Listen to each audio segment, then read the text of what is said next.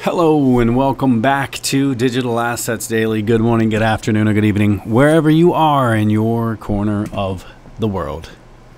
XRP Ledger developer sounds alarm over new Ripple scam. XRP giveaway scams are still very common on social media platforms such as Twitter. No need to even go into that. Ripple does no kind of giveaway. The only legitimate giveaway I'm aware of at this point, the XRPnet guys on Twitter, make sure you're on their actual page as well, because they've also had scams as well pretending to be them in their giveaway. Never ever, if anyone asks you for your key phrases or your passwords, give that up, because that's the #1 telltale sign that it's not legitimate and it is a scam.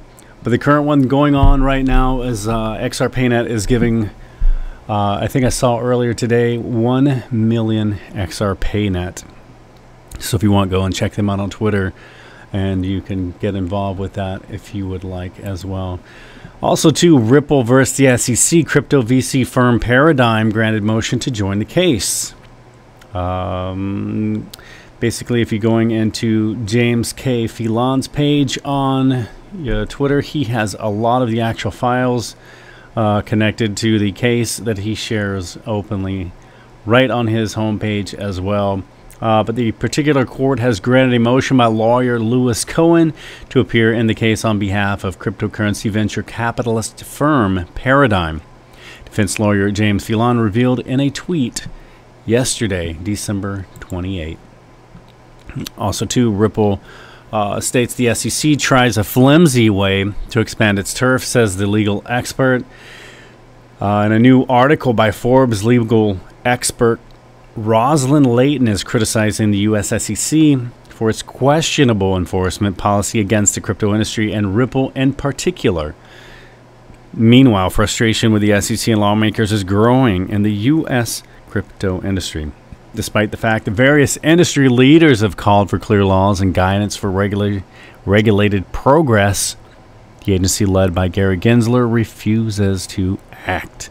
And again, if the SEC is designed and intended to protect investors, I would say for the past few years it's proven that they've done quite the opposite. There's a new discussion going on as well that some of the previous statements from the SEC have shown and determined for basically stating that Bitcoin is a security for the Bitcoin miners. So we'll continue to follow that and see how that plays out. We've always said that Bitcoin was designed to open the door for XRP to walk right through, as XRP is a much better version of what Bitcoin was designed to do. But again, we've shown XRP designed for the institutional enterprise wholesale market, and as Navin Gupta says, once they get past the noise of retail, they can move into that enterprise wholesale institutional market and even into derivatives. But again, for me, that's all the money, so we've shared that many times. Also, XRP news, Ripple lawsuit to end in settlement is the question, as Wells moves 618 million XRP. Another one I'm going to pull up really quick.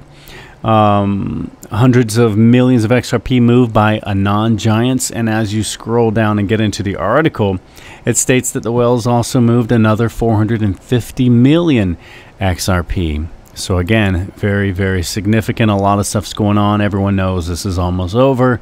We're just waiting for the public confirmation and then see the price start to rise as it goes live and it's used as intended for what it's designed to be done. And then stated by Weitse Wen, which coincides perfectly with everything we've always said, what we've shared from Bank of Canada, and even what David Schwartz has said. So here's how XRP can become a stablecoin, explains XRPL lead developer.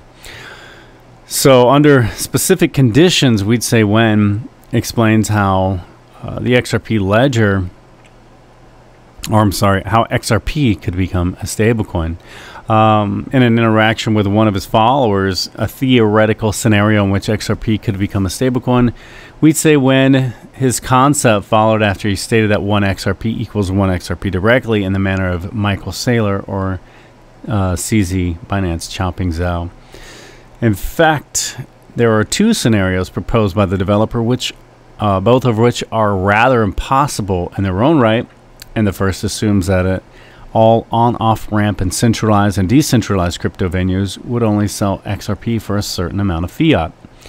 Wind rejected that on the grounds that there are too many crypto platforms. And really what I want to get into is basically, he says the second scenario, let's finish that first, sounds even crazier, as it assumes that businesses and people will start valuing goods and services at a fixed XRP value. Obviously, such a development would require global consensus, which is unlikely ever to happen. That said, the developer's basic thesis that 1 XRP equals 1 XRP was about a more down-to-earth matter. And Weitse Win argues that XRP only begins to have value in dollar or 4x equivalent when it comes into contact with the world outside of the XRPL network, where the cryptocurrency, end quote, lives initially. And again, David Schwartz has said many times, you know, as an example, the price of XRP, if it were $10,000 having a million decimal point, the first would be a penny. And then if you go up to his second scenario of XRP being $1 million, then the first point or ripple would be $1. And again, both aligning up to the equivalency of currency that is out there. And I've always taken the end game mentally to always be the equivalent of $1 million per XRP. The Bitcoin world has always said that Bitcoin would be the 10 million end game. And that's something I've followed, you know, since I've been involved with cryptocurrency from the beginning. So I believe that, and I've always shown, like the Bank of Canada had labeled Ripple and Stellar XRP XLM as stable coins back even when they tested, and I shared that even back as far as 2019 on the channel. And the thing is, you know, again, I believe that exactly, that, you know, if the price of XRP on the XRPL, 1 XRP equals 1 XRP. But as he states, which is a very clear and simple way, once you go into the 4X market or the dollar market with XRP, the price would have to be significantly higher. And again, as Brad Garlinghouse has used, for example, many times, you know, they use that the cryptocurrency is very volatile attack against Ripple, and Brad Garlinghouse responds, but the speed of XRP using basically the Ripple net, the on-demand liquidity system, the software that Ripple's designed to use with its native currency, XRP, then it's way less volatile than that of the dollar, because the dollar has to basically transfer for like 3 to 5 days, where XRP transfers in 3 to 5 minutes. And even if you were to take it to, you know, a few seconds higher, that's still very fast. You know what, I'm not sure, I might have just said minutes, but 3 to 5 seconds is what I meant to say if I said it improperly.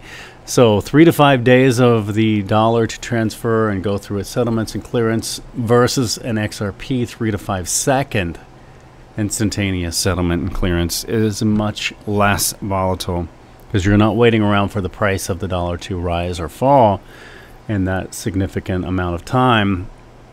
And even if XRP did rise or retrace in that amount of time, it would be very minimal over just a few seconds versus days.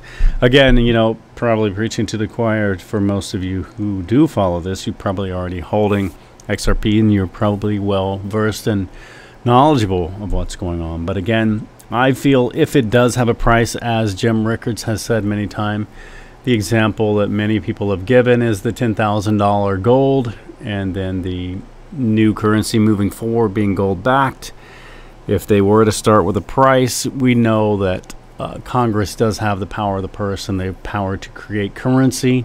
Then you have, you know, they can do the backroom deals. Jim Rickards states often that go into the back room, decide and agree and determine the price, and they could come out, and that's where it could be. And I know that Constitutionally, they can adjust the price. I believe, if I'm not incorrect, it is one time they can fix a price and determine a price. From then on, it has to increase and accumulate a higher price on its own and from the market value at that point. So again, guys, kind of rambling on this morning, but I know we're very close and I can feel it. Again, this just feels so different. And the assets that we discuss here, they've constantly grown in what we consider this as a down market, where a lot of other assets have been significantly financially hurt.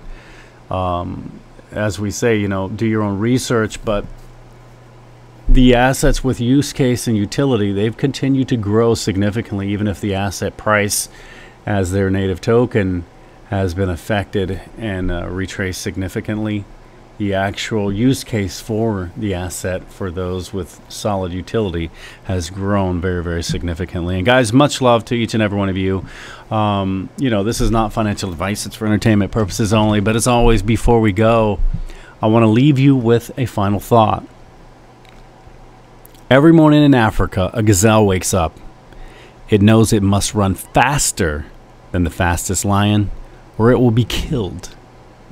Every morning a lion wakes up and it knows it must outrun the slowest gazelle, or it will starve to death. It doesn't matter whether you're a lion or a gazelle. When the sun comes up, you'd better be running. Much love, and we will catch you in the next one.